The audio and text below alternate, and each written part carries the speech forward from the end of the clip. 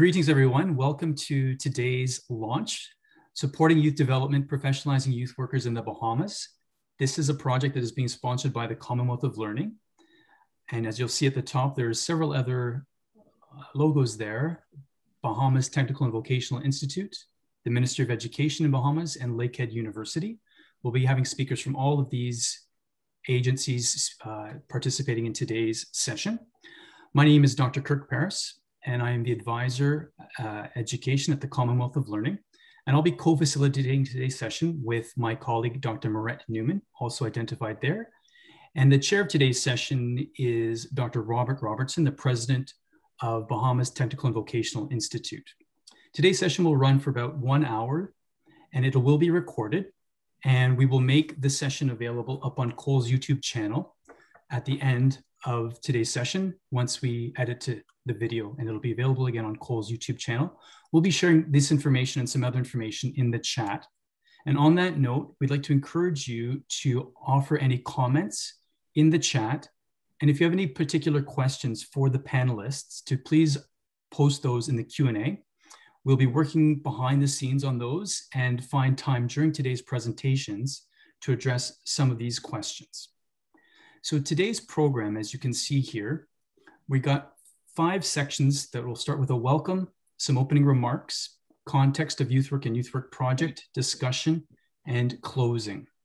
This is the program that you may have seen circulated on email and social media, and it captures the context of today's event, which of course is the idea of supporting youth workers in a project that is again being sponsored by the Commonwealth of Learning in partnership with Bahamas Technical and Vocational Institute and other supporting partners, including the Ministry of Education and of course, Lakehead University in Canada.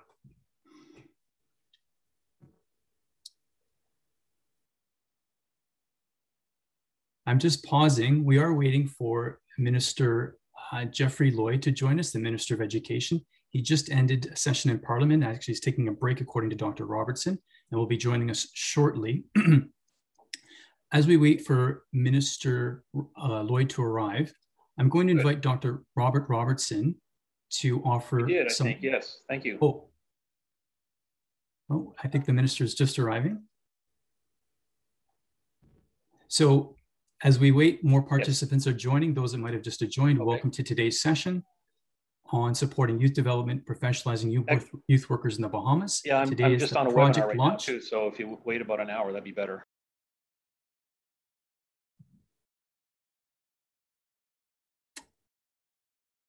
And for those that are just arriving, we are waiting for the Minister of Education, Mr. Jeffrey Lloyd, to join us. And you can see the program that we have here with the welcome. Dr. Robert Robertson will present a welcome remark in a moment, and then we'll pivot to opening remarks from Minister Lloyd and Dr. Venkataraman Balaji at the Commonwealth of Learning. Dr. Robertson. Yes, sorry. I'll invite, yes, I understand you had a call. I'll invite you to offer some opening remarks. Yeah, it was a call from the PS for the minister, so she was giving me an update on him being available shortly, so apologies. So I'm pleased to be able to introduce this session briefly and more importantly, welcome participants to this kickoff, this launch. We are obviously very appreciative of the opportunity at the Bahamas Technical and Vocational Institute to be working with such a well-reputed global learning institute such as the Commonwealth of Learning. So I do want to thank them very much. I would be remiss if I didn't acknowledge the presence of our board chairman, Mr. Kevin Baisden, who is on the call today as well, and the support of the board of directors at BTVI. Minister Lloyd will be joining us in a minute. I mentioned to the panelists that the budget was apparently presented in the House today. And so he has agreed to race back to his office and join us in just a few minutes. But if I can just say a few things briefly by way of introduction. BTVI has approximately 6,000 students that we serve on an annual basis. And we do that using a variety of different modalities. In particular, we've been very appreciative and fortunate to be able to work with COL and Dr. Newman in particular in increasing our ability to provide online education. That initiative started about a year or so ago, which is just as we got into COVID-19, obviously. Now, we had been in online learning previously, and so we did have a bit of a head start. And so we were fortunate to be able to use some of the work with COL to provide us with an opportunity to expand our online training across the width and breadth of the entire Bahamas. The minister who I see has joined us is very passionate about ensuring that all parts of the Bahamas are served by PBI, and I think we've been able to do that pretty well because of the work with COL in particular. Also, I would be remiss if I didn't thank Miss Yasmin Chong from the Canadian Embassy in Kingston, Jamaica, who is with us, and she is a Rotarian. I had the good fortune to be able to listen to a speech of hers a few weeks ago at a Rotary Club meeting, and I have to say serendipity is a very good thing. The timing of her presentation was obviously very helpful in terms of what we're doing today, but the information that she has about youth initiatives in Jamaica, but also in other parts of the Caribbean, I think will be very helpful for all of you to hear. She has a lot of very good information, and I'm excited that she's joining us. And obviously Gary Plume, who has done some similar work with CALL in the Pacific. So we at BTBI, we're basically focusing on career relevant training.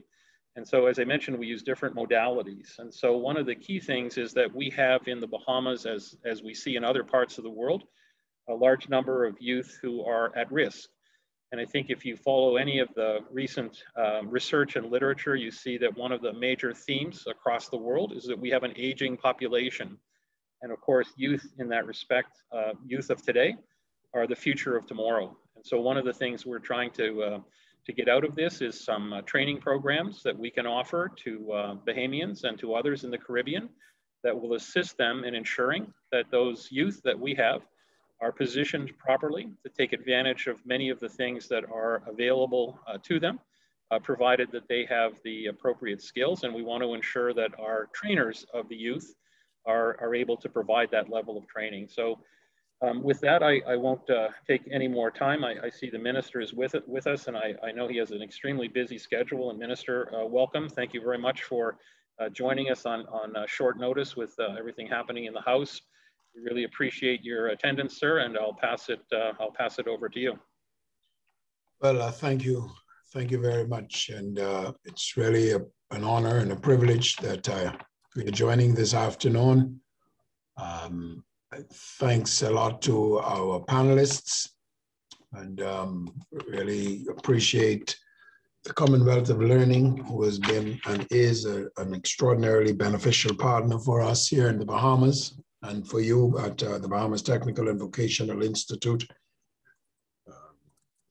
I just want to begin firstly by indicating to our panelists and our audience that I've been trained as a teacher to teach the high flyers.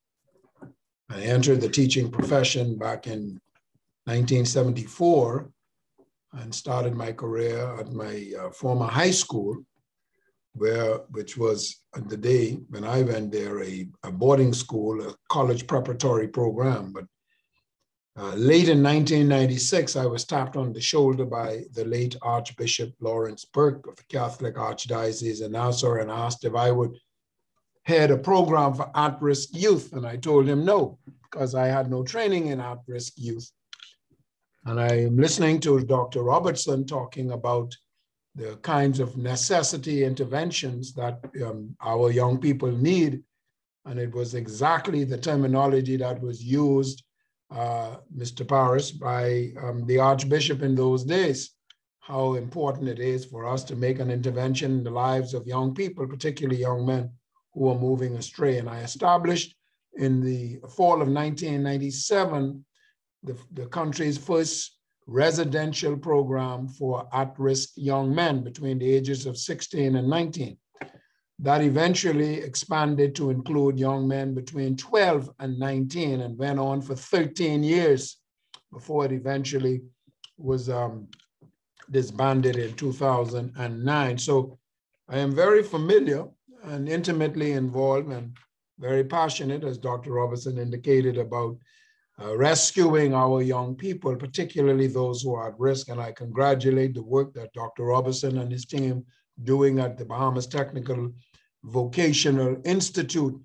And his target audience essentially are just those young people who we can deem at risk or a disadvantage by a host of circumstances in their lives. It really brings me great pleasure to greet you on this occasion, and which promotes the advancement of society's greatest investment, and that is our young people, as the world now sees that one of the largest populations of young people probably in its recorded history. We have about 1.8 billion young men and women. And that really means that we have about 1.8 billion chances to infuse them with the wisdom and the skills that they need to develop a generation representative of innovation and prosperity, and whose impact will reach generations unborn. I remember the late former Secretary General of the United Nations, the late Kofi Annan, and he said once, quote, "Young people should be at the forefront of global change and innovation. Empowered, they can be key agents for development and peace. If, however, they are left on society's margins, all of us will be impoverished.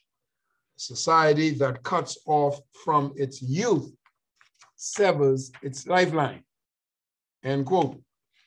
I thought that was quite propitious for this occasion. It is for this reason that youth leaders throughout the Commonwealth must realize the gravity of their positions as facilitators of a future either of failure or success, and properly educating and training today's youth can undoubtedly lead to a demographic dividend. And this, as we know, is the economic growth that occurs when a population shifts from a majority of dependents to a more working age group of citizens.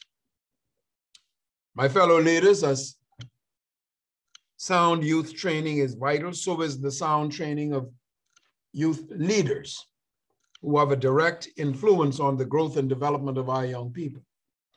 The Bahamas, our government places major emphasis on the expansion of youth organizations and youth development programs. And this is evident in its partnership with multiple community, academic, musical, faith-based youth organizations throughout our country. Some of these include the Youth Empowerment Program, the Governor General's Youth Award, Simpson C. Penn's Boys Mentoring Program, and the Young Marine Explorers, just to name a few. Such programs, if led by competent and skilled facilitators, can help our young people realize their full potential. As our government views the training of youth leaders as one of its top priorities, each year, the Ministry of Youth, Sports, and Culture conducts what is known as the Youth Leaders Certification Program. It is designed to train and expose and sharpen the skills of present youth leaders in techniques and methods, provide training in leadership skills, assist youth leaders and youth workers in developing competencies necessary to effectively manage young people, and to formulate basic concepts regarding the role of a youth organization. My dear colleagues, qualified youth leaders are needed now more than ever, as my country wrestles with a surge of increased social ills among our young people, especially during the economic stint accelerated by the COVID-19 pandemic. It grieves me this afternoon to observe the prevalence of gang violence, for instance, which has ravaged the lives of so many of our young people. Just last week, for instance, in the Bahamas, we lost a teenage male on one of our high school campuses as a result of a vicious stabbing incident. During that same incident, another young man sustained critical injuries, but by the grace of God, he's recovering. Recently, we have also observed an uptick in mental illness, drug and alcohol abuse, physical and cyber bullying, and peer pressure among our young people. I'm certain that these circumstances are not unique to the Bahamas, but rather plague nations around the globe. And it's against this backdrop that the Ministry of Education continues to intensify its efforts to provide quality education from the earliest years of human life all the way to tertiary levels. In the Bahamas, we have free tuition all the way through each of those various sectors. We realize that there is no easy or quick fix for the social ills that plague our young people, but we also are cognizant that there is an absolute fix over time as we create opportunities to assist our young people to navigate the intricacies of their lives. We know that education, skills training, that which is being done at the Bahamas Technical Vocational Institute and other institutions around the Commonwealth of the Bahamas, that education and skills training creates jobs, and jobs create wealth. Statistics show us that the absence of any part of this equation leads to poverty, and it results in crime. I'm grateful for this initiative led by the Commonwealth of Learning, which has partnered with Lakehead University in Canada and the University of South Pacific to develop micro courses to enhance the delivery and capacity of youth workers, ensuring that they understand youth and are able to develop strategies to support youth in their growth as contributing citizens. I'm proud to also say that I visited the University of South Pacific when I made a trip to Fiji in 2018. I was very touched by that experience. I want again this afternoon commend Dr. Robertson and his team at the Bahamas Technical Vocational Institute. I am very proud of the work that Dr. Bob, I call him affectionately, has done and is doing. Under his leadership, we have seen stratospheric growth in the enrollment in the BTVI. We have seen our certification applied to our students go from in the 20s when Dr. Bob arrived to now almost 100%. That means that virtually every student who completes a course at the Bahamas Technical Vocational Institute not only receives a certificate signifying that completion, but also is certified by industries, and not only industries here in the Bahamas and regulatory agencies in the Bahamas, but also across the globe. He has done a phenomenal work, and I am very, very proud of that.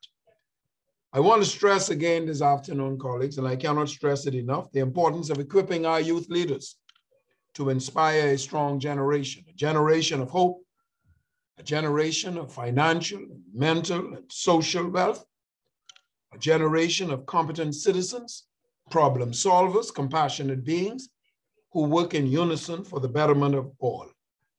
It is my hope that at the conclusion of this consultation, we will generate a clear roadmap on the journey to equipping our youth leaders. I thank you, I congratulate you, and all the best this afternoon. Thank you, Minister Lloyd. My name is Dr. Kirk Paris, and I am one of the co-organizers for the Youth Work Initiative.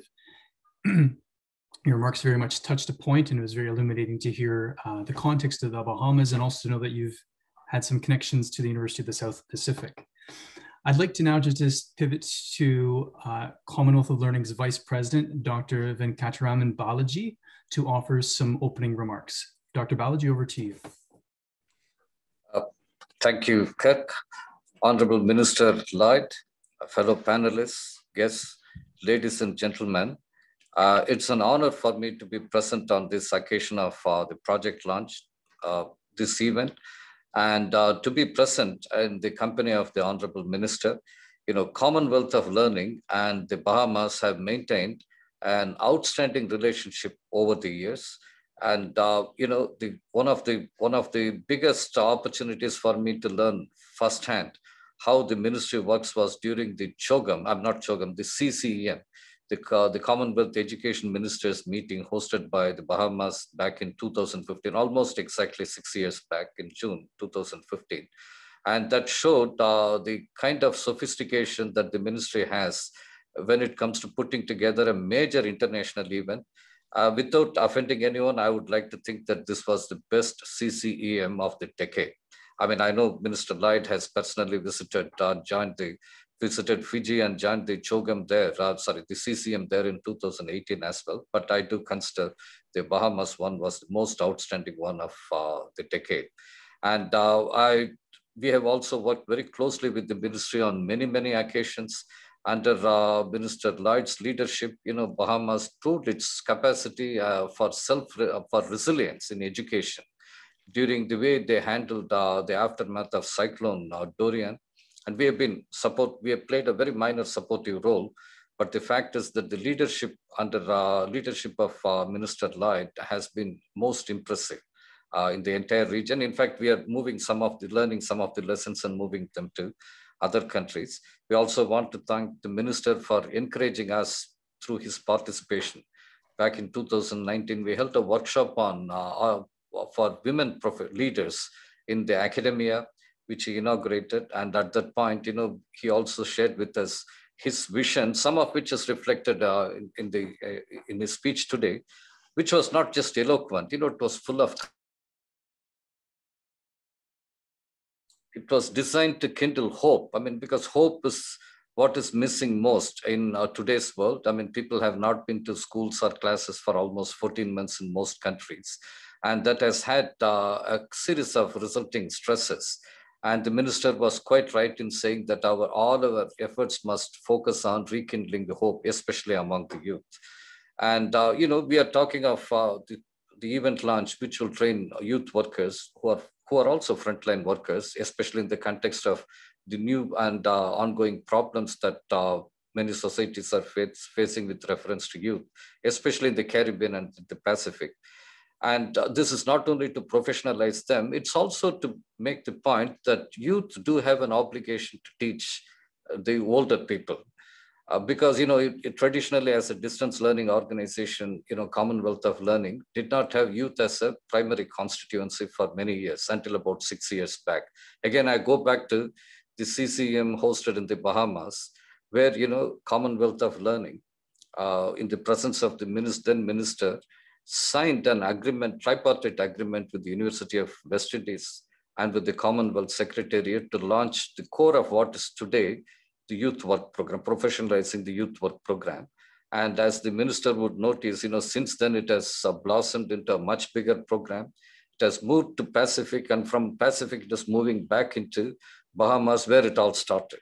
So I'm very happy to be part of this journey, which is kind of a helical journey. It started out from Bahamas, gone to Pacific, it comes back to Bahamas, but at a higher plane.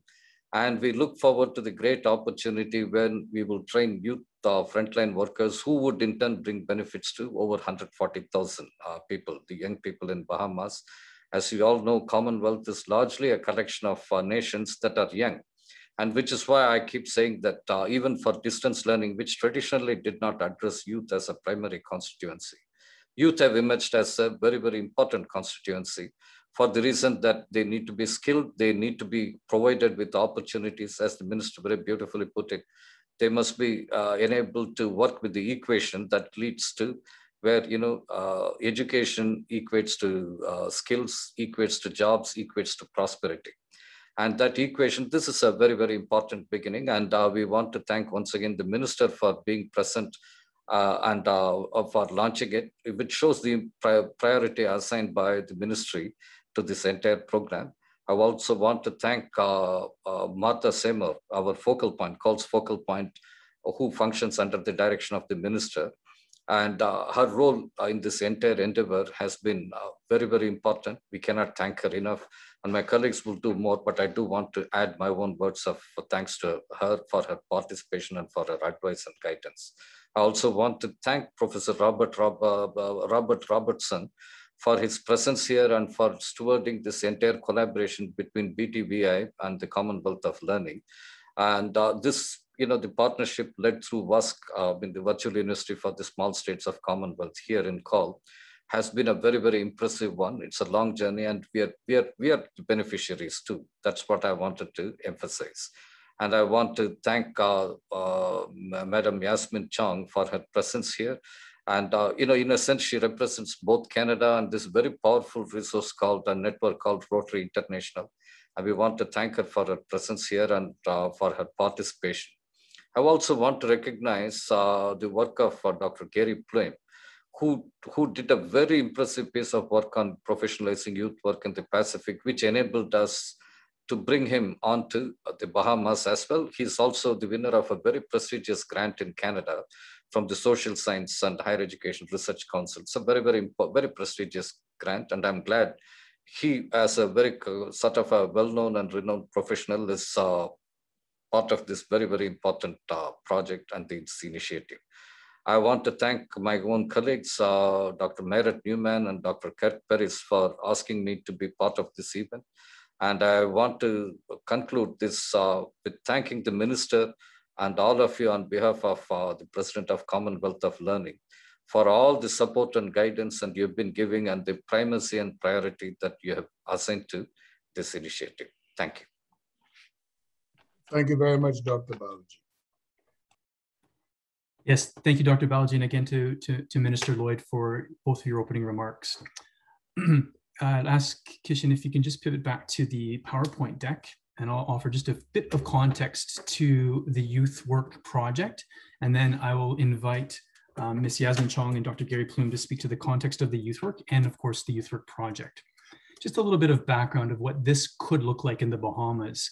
What you're seeing here is a collection of youth work courses that were led by Dr. Gary Plume from his work in the Pacific with our partner in the University of the South Pacific.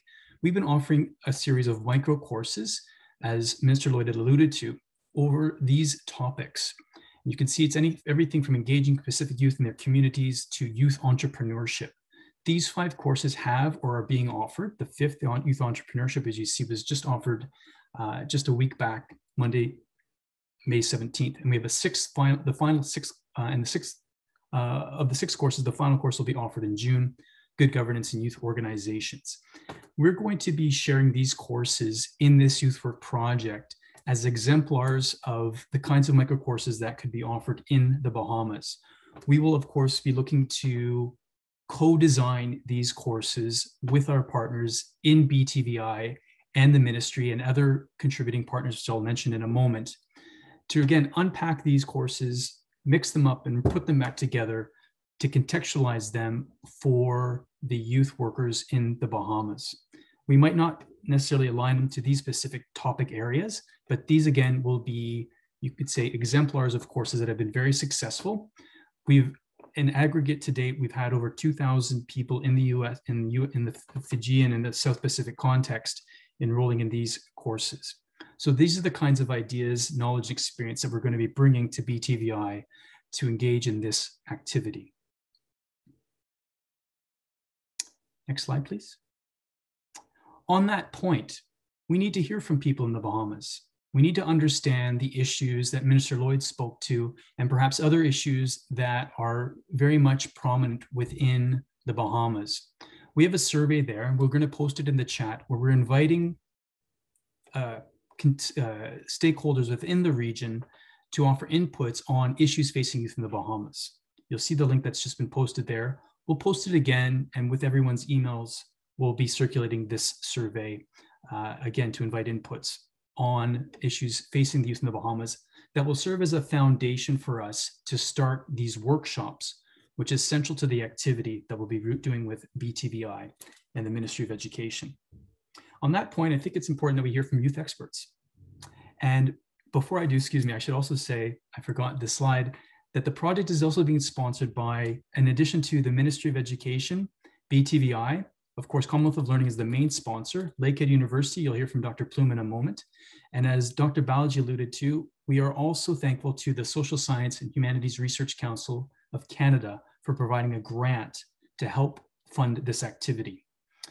I should also be remiss if I also did not mention Mount Pleasant Green Baptist Church as a central organization within the Bahamas that engages with youth directly, who are also part of the steering committee along with these other partners that are identified here on this page. I will now pivot to Ms. Yasmin Chong, the Senior Business Development Officer at the Canadian High Commission, Jamaica, to offer some remarks on the context of youth work. Ms. Chong, over to you. Thank you so much. And good afternoon, everyone. Minister Lloyd, thank you so much for having everyone hear this and for those words that you gave, which are very, very important as we all in different groups try to develop our youth to take the lead in the next millennium. Okay, next slide, please. So I'm going to talk a little bit today about youth development in Rotary. We have a very active youth program in Rotary, and like every organization that's service-oriented, we pay particular attention to what our youth are saying, what our youth are doing, and what our youth are aspiring to do. Next slide, please. So when we talk about Rotary's youth, we're talking about leaders in the community, thinkers, innovators, creatives, artists, educators, developers, and as I like to put it, and everything to everybody anywhere. But specific to Rotary, who are they? Who are our youth there? We're talking about Rotarians. And I know some of you might be surprised because we see Rotarians as the older and experienced heads, but we do have Rotarians. Rotaractors are youth exchange, are interactors, and as early as our tiny babies, whom we call early actors. We also have Rotary Community Corps, which are really just youth members from various communities in the countries that we serve. And then we have the all-encompassing youth, which I like to refer to as our youth at risk, a very important segment of our youth portfolio. Next slide, please. So I like this quote from Pearl Buck. She said, the young do not know enough to be prudent, and therefore they attempt the impossible and they achieve it, generation after generation. Next slide, please. So today we're going to just very quickly look at the global landscape for youth development, certainly in Rotary, which I think is very instructive for youth programs such as this one that is being developed for the Bahamas. Learn how other districts and clubs globally are creative, innovative, and inclusive youth programs.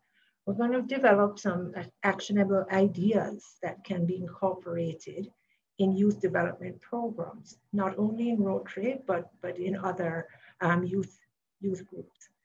And finally, we're just going to take a quick look at some of the things that we're doing in District 7020. Next slide. So this is a very interesting slide that I have here. In 2019-2020 Rotary year, we set about, looking at our youth programs and particularly our youth leadership programs, just to find out from our youth what exactly are they looking for? What do they want to see in leadership programs and courses that they're exposed to? And let me just clarify here, this survey, the results of this survey that you're looking at came from our Rotary youth across the world, not only in Latin America, not only in the Americas, not only in the Caribbean, but Europe, Africa, Asia, right across the world. And what is interesting to this slide for me is that some of the things that we saw in a survey that we did in 7020 does not vary from what you're seeing here now. Our youth are interested in self-confidence and self-esteem. They're interested in identifying their leadership style and understanding their own personality. They also are interested in ethics, believe it or not, and conflict resolution. Conflict resolution, very important. They're also keenly interested in how they develop professionally. And later on in the slide deck, we will see some of what came out of that. So next slide. So I like this quote, which Minister Lloyd also mentioned, only that I didn't complete it because I wanted to stop at peace. And young people should be at the forefront of global change and innovation. I truly believe in that. And if they're empowered, or when we empower them, they will be the key agents for development and peace. Next slide, please. So what are we doing in Rotary with our young groups? We're restructuring our Rotary Youth Leadership Program. We are understanding better the needs and interests of youth, and we are strategizing differently to achieve those objectives and meet the goals. And let me say just here that nothing is more appropriate than when you get exactly what the youth are asking for. And we get the opportunity in engaging with them to really meet them where they are. And that is through social media and other platforms, because those platforms allow us to collect feedback directly from our youth. And that is what they are most comfortable with. That is where they are most honest. And we get to learn and speak a new language, and that's the language of youth. The language is about technology and innovation. That's what they are speaking. And in speaking that new language, we get to communicate in real time, interactive as ever. You couldn't want it any better. And as has been mentioned earlier, both at the minister and with Dr. Robertson, as well as with Dr. Balaji, recognition. They want you to recognize their roles, their rights, and their responsibilities. Next slide, please. So let's take a quick look at what aspects of Rotary are doing in the various continents. So if we look to New Zealand, for example, I really love this example. They have what they call Orilo Oceana. And that is just a group of young people who share certain interests, but in sharing their interests and fellowshipping, they also conduct their service. And one great example that I saw was them. They had a bike ride through some mountains. And it was not just a bike ride, because they had identified communities along that route. And they were dropping off food packages, you know, engaging with youth on the various stops. And I found that to be very interesting, because they not only got to do what they like, but they also got the opportunity to perform service and to also interact and engage with others. If we come back to the Americas, the US and Canada tend to do a lot of similar things. And they're great, because they actually segment the age groups in order to get the kind of feedback that you saw earlier. So our younger groups, our interactors, our youth at risk, and our Rotary Community Corps, they go on 2-week leadership training, and it's a camp style. And let me tell you, there is no better feeling than to see these young persons who knew nobody when they got to these camps. And they went away, went back home, and are friends to this day. And there are many examples of that. And I'm just pleased that some of our Caribbean youngsters were able to have that experience as well. And if you go to Africa, a lot going on there. These African young people are as good as a Rotarian. They're Rotaractors, they're interactors, but they're doing some amazing and awesome kind of service projects. They're doing some really interesting, deep dive kind of leadership development and personal development. So they are a group to watch. We have a lot to learn from them. And then we come back to our own district, District 7020, here in the Caribbean, which includes the Bahamas, Jamaica, Haiti, and I think, 7 other islands. We are doing some amazing things as well. And here in Rotary, we believe in development of our next generation of leaders. And so our programs that we are forever designing and evolving help young leaders build leadership skills, expand education, and learn the value of service. Next slide, please. So here's another quote from a Rotary president, Rotary International president, back in 1948 to 49. And I feel that this is just so prophetic, because he said that the youth of every generation has stood in critical positions for the scales they have been tipped one way or the other by the training they received from their elders. This is particularly true today. Our boys and girls have greater freedom, they exercise greater power, and there are more opportunities for both good and evil than ever before. And so it is extremely important, therefore, that youth's great possibilities be realized and developed. And that's our mandate. Next slide, please. So what are we doing here in 7020? We are not just restructuring, we are reimagining what youth and youth leadership is and will be, but through your own lens, through the lens of the youth. Our interactors, the Rotaractors, and all our youth groups are members of planning committees in whatever activities or initiatives that we are undertaking. The youth are involved in selecting their professional development projects, and they have exposure to traditional and new career paths because that's what they're interested in. They want to learn about logistics, animation. They just want to go deep into these areas. They understanding service, team building, partnerships, that's what they're interested in. That's what they've told us, and that's what they're doing.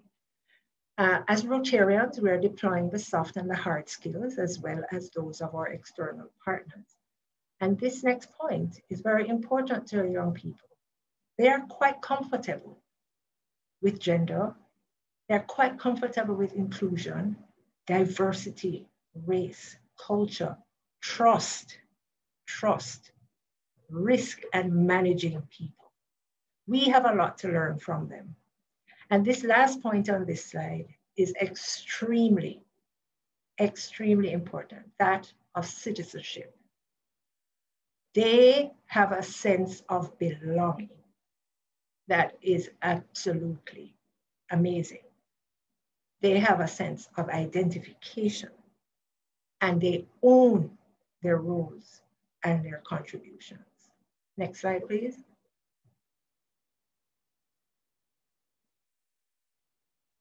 So we are also reimagining youth and youth leadership, but we're being very intentional and deliberate in making decisions that affect not only themselves, but everybody else. And we're making sure that this engagement happens in partnerships between youth and adults, and that they're so structured that both groups contribute, both groups teach each other, and we learn from each other. And we're helping young people to be the agents of their own development. Youth are more than just passive recipients of external influences. In fact, and instead, they are actively involved in shaping their development by interacting with people and opportunities made available first within their own environments and next outside of their home borders. So they are truly international citizens of this world. Our youth engagement offers community leaders expertise and a partnership of young people and helping adults to fully understand what it is like to grow up in a rapidly changing world. Next slide, please. So I say they're my fellow Rotarians because, as Dr. Robertson said earlier, we have about 4 candidates here for membership. But, you know, my fellow youth activists, let me call us that. In closing, I want to leave with you some of the toughest lessons that I and my Rotarians, my fellow Rotarians, have learned from just interfacing with our youth. And the first thing is we need to respect the younger generation and their opinions. Their opinions matter too. We need to accept that they may not have the same ideas or the same views as we do, but that's okay. And we need to understand that they are the future and they will take the world in their own direction. Give advice, do not criticize them. Give advice. Remind them, though, that yesterday's wisdom still applies, and they're very appreciative of that. And embrace today and never use the word "in my time." Because you know why? Because your time is now, just as it is theirs. And as long as you are alive, you are a part of this time and their time. Next slide. I think that's it for me. Thank you so much. Dr. Paris, I hope I did it as quickly as possible. It was just fine, Ms. Chong. It was very good in the pacing. I really appreciate. I think a really important point was the idea that I think to engage with youth, I think we need to, as best as possible, think like youth and really involve them in the co-design of any activities. And I think Rotary really amplifies or exemplifies that. Excuse me. I'm going to now. If I may, with respect, yes, Mr. Lloyd, please. Just may I say thank you to Ms. Chung. And if I may just add that I am a past president of the oldest Rotary Club here in the Bahamas. I served back in the late 90s. And during my time, just to give you a little bit of history, during my time, I founded the first Interact Club here in the Bahamas at a high school. I also, as you would remember, Ms. Chung, the Rotary for many, many, many years was male only. Yes. And it was under my presidency that the decision was brought whether we should include women. And my club, the oldest club, started in 1964, was split down the middle, and it was left to me to cast the deciding vote, and I voted in favor of admitting females into the club. So I just wanted to share that with you. And I've been twice honored by my club with a Paul Harris Fellow. So I'm still very much a Rotarian at heart. I'm really grateful for the work that you're doing and the insights that you provided. I think that's very, very insightful. And thank you, Minister Lloyd, for the opportunity to serve as a woman. Wonderful. Thank you for that added context, Minister Lloyd, and again to Ms. Chong for her remarks. I want to now invite Dr. Gary Plume, is really the architect of the youth work project that we've done in the Pacific, and will be one of the leads in the youth work project that we're going to be delivering in the Bahamas. Gary, over to you. Yes, so thank you very much, Ms. Chong, for those inspiring remarks, and also for your thoughtful inputs, Minister Lloyd, and to Vice President Balaji. My name is Gary Plume, and I'm an assistant professor at Lakehead University, north of Toronto in Canada. I've been part of many youth groups in Canada and in the Caribbean over the past 20 years, and I now devote much of my time to research of and with youth in intercultural contexts. I'm going to speak about our upcoming project that seeks to professionalize youth work in countries of the Commonwealth, for which Lakehead is a partner with the Commonwealth of Learning and with BTVI. Now, my colleagues have done a wonderful job of illustrating the context of youth in the Commonwealth, particularly in the Caribbean, but also around the world. We know that 70% of the world are youth, about 2 billion youth worldwide between 18 and 25 years old. 90% of youth live in low and lower income countries, and 1/3 of youth are in Commonwealth countries. So clearly youth work is a pressing issue around the world. One quote that really resonates with me is the following, that the hopes of building a world that is more prosperous, equitable, inclusive, and peaceful rest on the shoulders of young people, not least because of their sheer numbers. Well, this in itself is quite a burden for youth. But in the world that we live in, the impacts are faced first by those who are young. When we look at the issues that arise around the world, we can see that young people are rising to these challenges. In the United States, for example, the majority of the thousands of protesters for the Black Lives Matter movement were youth.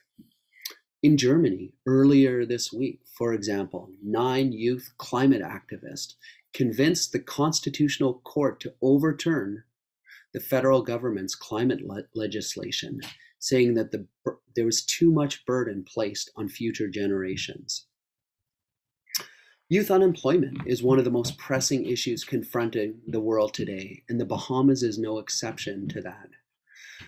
Minister Lloyd pointed out earlier that when youth face unemployment, there are related issues of health, crime, and further education.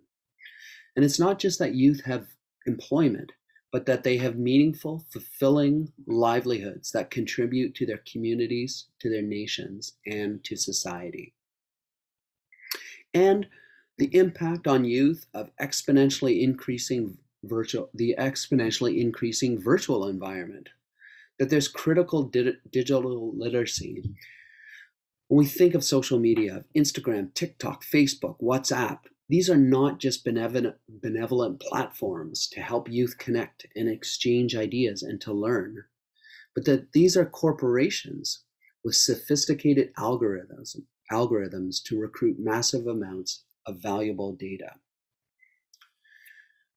So these are all issues that implicate youth. These are global issues, but global issues are youth issues because they affect youth more than the rest of us.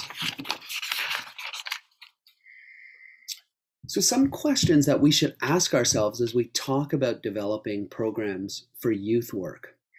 What supports and interventions can be provided for youth for their goals and in their development to navigate some of these complex world and global issues? In what areas should youth be supported? This is the context of youth work. How might a national field of youth work provide a foundation for youth and the issues that affect youth? Some of the things that we might consider in a robust youth work sector. First would be a definition. We might consider youth work policy as well. So in other small island nations of the Commonwealth, for example, youth work legislation and policies pave the way for greater investment in youth work, both for training and in practice. In the Bahamas, the leadership of the Ministry of Youth and Sport will be crucial for policy legislations and for oversight. Also, coordination between youth agencies. We can think of all sorts of agencies that are involved in the different aspects of youth work. Government agencies, youth initiatives, NGOs, community service organizations, schools, churches, health agencies, youth-led organizations, social media. There's a great many across the Bahamas, and we heard of some in these presentations as well.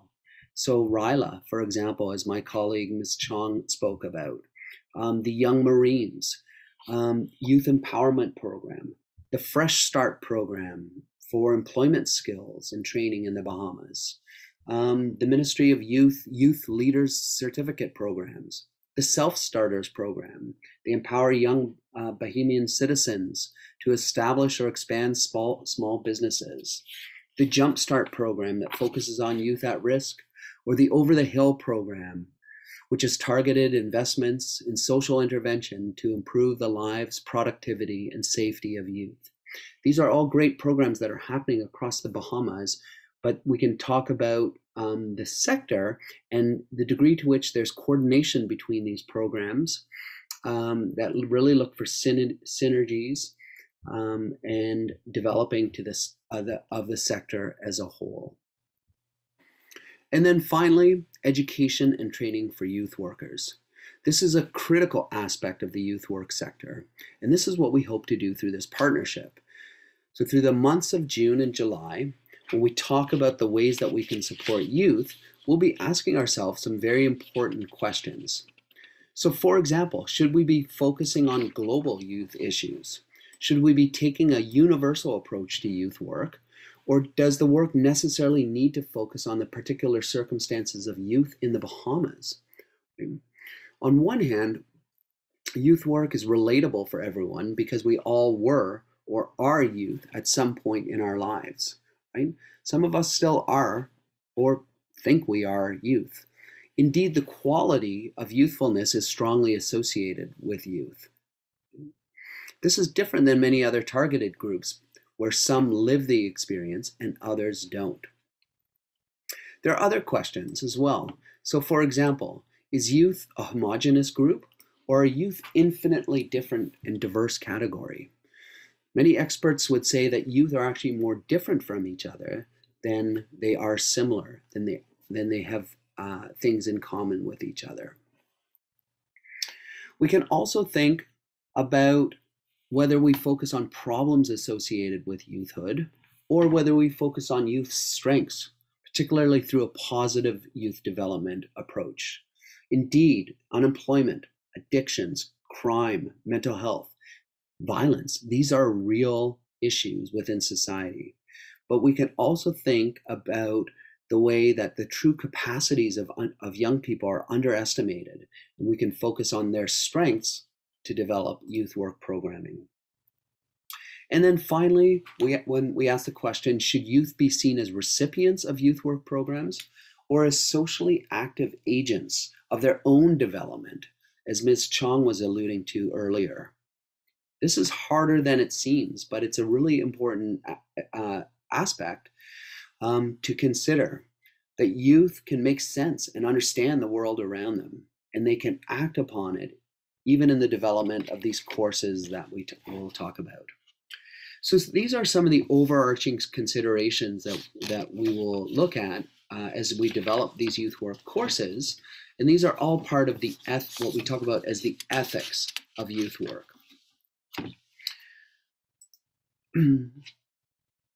So in the coming weeks, we will have 5 youth work workshops that will be unfolding. These will be weekly workshops on Tuesdays from June 15th to July 13th. And we'll be talking about the ways that youth might be supported through various courses. We'll be constructing topics for courses, competencies, outcomes, and curriculums. We'll be working with people who have already had some of these experiences in the field of youth work and with curriculum writers. What we really want is a group of people, gathering a group of people that are in touch with youth issues in the Bahamas and that have reflected on these issues that affect youth today. Now, we've done some similar work in the Pacific Island countries, several nations, Fiji, Vanuatu, Samoa, and Tonga.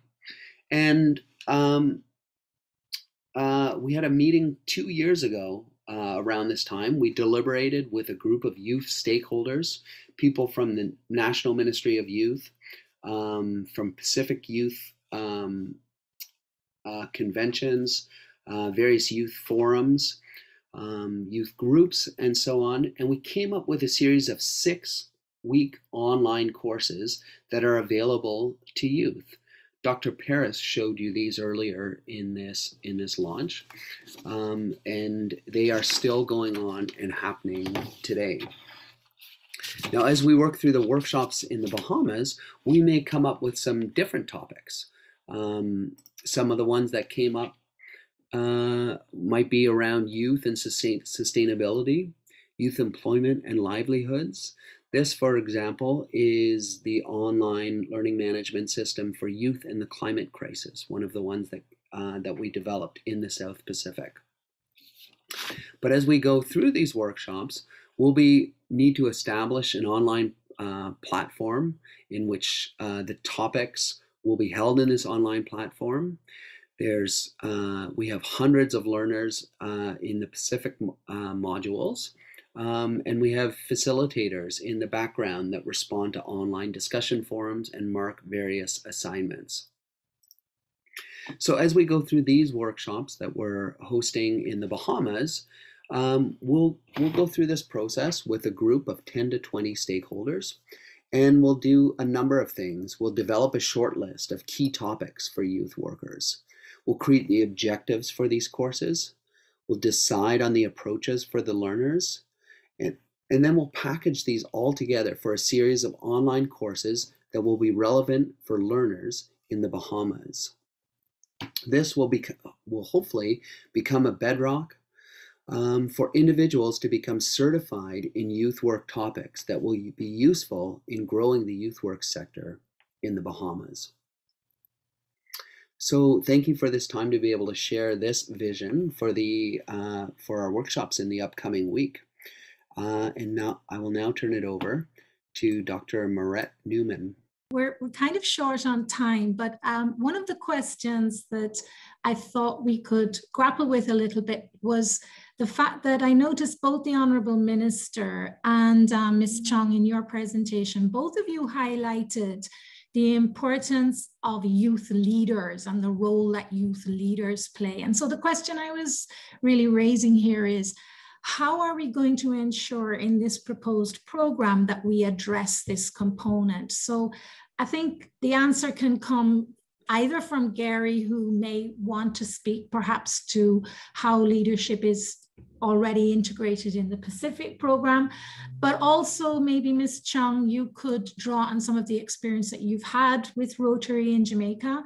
And maybe Minister, you have some of your own ideas on this. So this question can go to anybody. Any suggestions as to how we ensure that youth leadership is integrated into the program? Well, thank you very much, ma'am. If I may start with your permission, kindly. I'd like to go back, if you would please permit me, to the presentation by Dr. Bloom a moment ago. And I would really, sir, like to get the responses of the young people to those questions that you have posed. I find it very interesting, their perspectives, their thoughts about matters that involve their lives. I'd like to know, what do they think of themselves? Are they social active changers, agents of change, and so on? I really would. In terms of how do you incorporate, I thought, unless I've been misled, I thought that this was a program to train young people, or young leaders, sorry. Is it not? Is this not, by the Commonwealth of Learning, is it not a program that will teach young leaders how to facilitate the development of their constituency, that is young people? Because what I have found in my years of working with young people, they are influenced by persons who are closer to them in their age group, their age, and with whom they can more easily and readily identify. I'll give you an example. I have 5 daughters, the youngest of which is 21. And I find it very interesting what Ms. Chong said, and that is not to criticize, but to give advice. I think that is very, very, very true and effective. They seem to recoil at they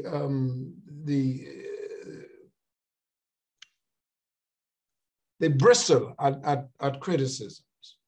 They want your guidance, they respect your guidance, and they don't want you to discount their youthfulness. And they want you to appreciate that they are young, respect them that they are young. They come from a different perspective than we do as an older generation. They respect that. But I also find that they're more willing to listen to young people of their age group or just a little bit older. There was a group, when I trained to work with young people, I found something called peer counseling. That was very, very effective, very effective. Folks who had gone through experiences that some of their younger counterparts were going through and who were able to help them navigate that. They were not too old, much older than them, maybe say 10 years or so. They found that to be very, very beneficial. Now, training young people as youth leaders, I think it has to be critical. And it is, I don't see any other, that has to be an indispensable component of youth work, youth development work, absolutely. If I can just quickly respond to, maybe Marit, do you want to take that? I was going to respond, but I think perhaps this is your, Go ahead, Carl. To Minister Lewis. I think, yes, I think, you know, to not be too ageist against all of us on today's call, we certainly recognize that. And you could say it's actually inclusive. For example, the courses that we're running in the Pacific right now, the facilitators are youth themselves. So we certainly embrace the youth as central to this activity. And we see them both as, you could say, recipients and purveyors of the work, of the knowledge that is being delivered in the Pacific. And we hope for the Bahamas context as well. So it could go beyond the youth. Those people, the youth workers, could go beyond the age of 30, let's say, but we certainly recognize and welcome and invite those under 30 as youth leaders, as you rightly pointed out. Thank you. Right. If I could just jump in here as well. I totally agree with the minister. One of the things we found back in 2017, when we were looking at how do we refresh, how do we do the things that young people are interested in? One of the things that came out very strongly from the survey that we did, which to date is our most reliable source of advice from them, is that they stated in no uncertain way that they were only interested if they were going to lead this new program. If their input was not only going to be considered, but was going to be put in place, was going to be implemented. And in 2018, which was our first year with this, what we call at the time, with this experiment, it was absolutely amazing to see them take charge of their own workshop, of their own council, for want of a better term. But they also fully appreciated just the very presence of the experienced Rotarians amongst us. And I'll give you a very concrete example, very short story. We announced the RILA for that year throughout the district. And we had it in two places here in Jamaica, in Kingston and in Mandeville, which is at the center of the island. And one day I received a call from a young interactor. So this is an interactor is between the ages of 12 to 17. And she identified herself as the president of her Interact Club, and that she was interested in bringing her members to the RILA in Kingston. Now, where she is in a boarding school that's right beside the parish of Manchester, which is where Mandeville is. And so I said, so what is the issue? So she says, well, I spoke to my assistant governor and he told me that I had to bring them to Mandeville. And we're tired of going to Mandeville. We want to meet new people. We want to talk about different things. And we want to just establish lifelong friendships, partnerships. We want our club to partner with other clubs in Kingston. And we just want to do something differently. And I said, there's no problem. You can come to Kingston. And her assistant governor called me and said, why did you do that? I said, because that's what they want. That is how we are going to engage them. They're not afraid of telling you what they want. It is up to us as the experienced ones to understand and accept the fact that this is how they thrive, right? And I am proud to say today, I'm giving a similar presentation, a little longer and with a little bit more information on Saturday at Rotary's district conference. And I will have that same young leader at 17 years of age. She's 21 today, graduated from university, and still has Rotary in her bones. And she is going to tell you about her journey and what that one conversation that day, what it meant to her, which has been the propeller for her throughout these last 4 years. So that's a concrete example. Just listen to them, understand what they're saying, you know. Thank you, Yasmin. I'm going to actually now pivot to invite Dr. Robertson to offer the close. Thank you for everyone for being a very captive audience. And I know we went over time, but I think clearly it's indicative, I think, of the importance of the issues that we're talking about. Dr. Robertson, over to you to close today's session. Being the youngest one in the session, I guess that's why you asked me to do the close, right?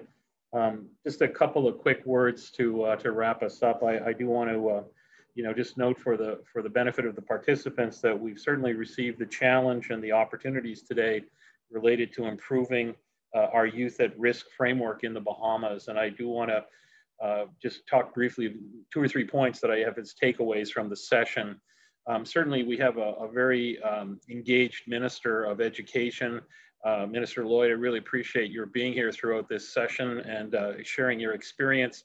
It's obvious you have a long history of experience in terms of working with youth, and I certainly will be calling on you for guidance as we build this program.